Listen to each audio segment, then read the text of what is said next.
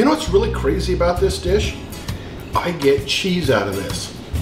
Like a 3 cheese or a 4 cheese medley or something.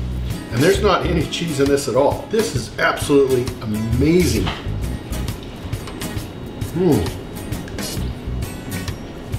All these flavors come together. Perfect. Definitely making this again. Hey everyone, welcome back to Angela's Kitchen. Today we are going to be making a homemade pasta sauce. We make this once a week, maybe twice a month, depending on how our month's going. But it is just the best homemade pasta sauce I've ever had. It's easy and delicious, and I'm going to show you how to make it. So the first thing you'll want to do is get out a pan. This one is a little bit deep. I'd say it's about 1.5 inches deep, and it's quite large. So put that on your oven or on your stove, and then turn it up to medium high and let that kind of warm up a little bit. All right, our oil is heated up enough, so we're gonna put about 2 tablespoons of butter. You can put 2 to 3 tablespoons, but I prefer it with 2. And then 3 garlic cloves. These are just the frozen ones. It's just easier and I'm lazy. There we go. So we're gonna let that heat up. All right, can I hear that sizzling? Now it's time to put in the cherry tomatoes. I just got a pack of cherry tomatoes from the grocery store and put them in here. So we're gonna put this on top. Put it down to about medium heat and let that simmer for 8 to 10 minutes. Okay, so this is starting to boil. I also put a lid on top because I was starting to get splashed by oil, and that is not a very great feeling. But even with the lid on, you can smell this. I wish that there was smell-o-vision right now that you could smell. It's so garlicky, and my house is smelling amazing. So now we're gonna put the pasta in. This is the pasta that I have.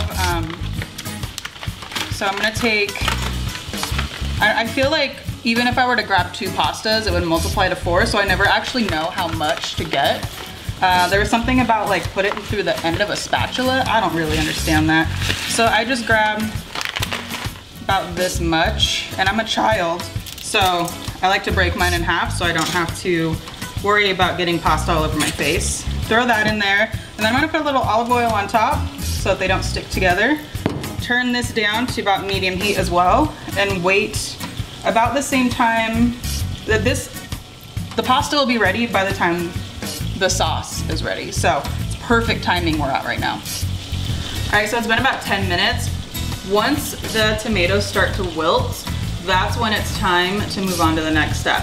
All right, so the tomatoes are wilted down. You can see the skin is starting to get pruny, like you've just gotten out of a pool for 8 hours. You're starting to get real pruny, right? So now the next step is to add 1 cup of heavy cream.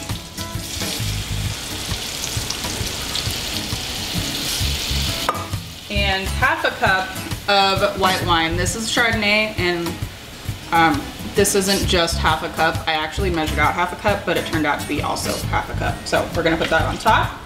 Go. All right, moms, don't worry about the wine being in there. It's gonna burn off. Also for you moms that are like, ooh, we're putting wine in there, maybe I'll get a night to myself. It doesn't work that way, I'm sorry. So now we are going to move back to the tomato sauce, and I have actually turned it down to low.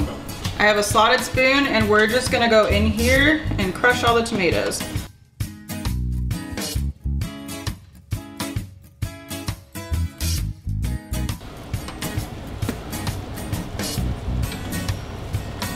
And we're just crushing. This is gonna give it the flavor. I actually take the tomatoes out because my boys don't like tomatoes.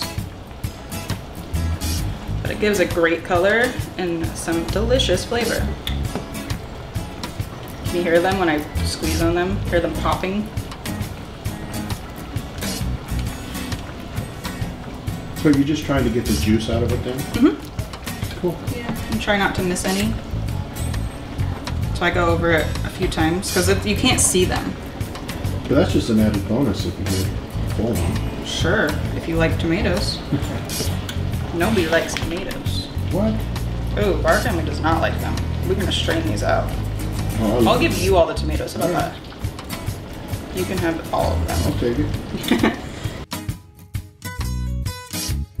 gonna let it simmer on low for a few minutes. All right, so now I'm checking on my noodles. They're not quite ready yet. So we're gonna let them go for a few more minutes. Make sure you put the tomato sauce on low or else it'll burn and it won't taste very good. I also poured myself a glass of Chardonnay, so I'm going to enjoy this while you guys watch this boil.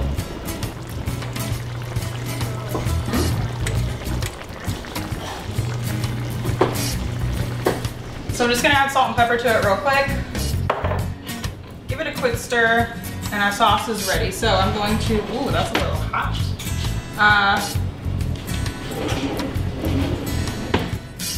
All right, I'm going to bring it over here.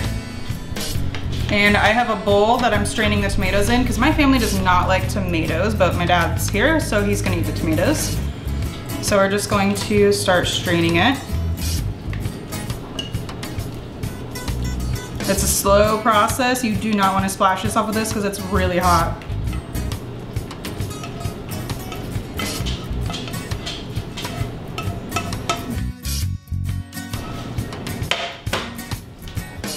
Okay, now taking that same ladle, or whatever this is, you're just going to move it around to get all of the sauce out.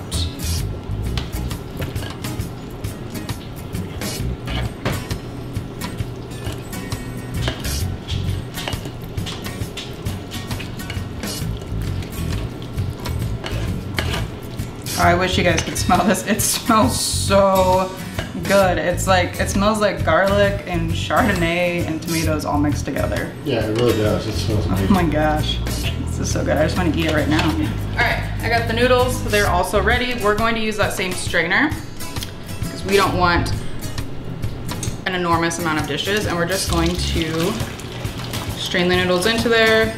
Clearly I didn't mix it well enough. I'll grab those in a second. And then bring it over to the bowl that our sauce is in. Dump it in there. Grab these extra noodles on the bottom. Stir it up. And now we just plate it. All right, so I have changed it. I no longer need the holes in it. So we're just gonna go like so. This is really good with like a 3-cheese tortellini or a farfalle. I just don't have either of those on hand today. So we're just going with spaghetti noodles. Okay, so this is what it looks like. You can add Parmesan on top. Again, I don't have that.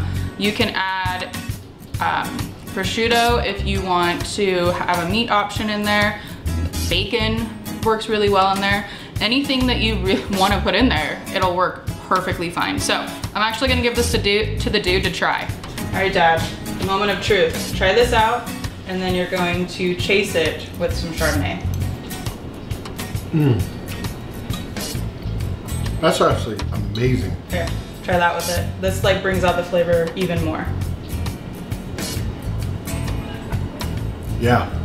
Yeah, those two go perfect. Okay. This and Chardonnay. So this is perfect for a date night, family get together. You just want to have carbs. You don't need an excuse to have carbs and wine. So it's perfect. Feeding your old man when it comes over. Feeding your old man. I mean, you are making the video, so I have to feed you every once in a while. God, that is really good. All right, now you gotta go to the table. You're getting it all over. Oh, that's what you have a dog for. All right, guys. Funny. This is really good. Thank you, Angela. Absolutely. Thanks for watching, guys. Talk to you later. Remember to like, subscribe, comment, ring that bell for notifications, all that good stuff. You're watching Angela's Kitchen on the Dude's Kitchen and Grill. And we'll talk to you later. The Dude abides.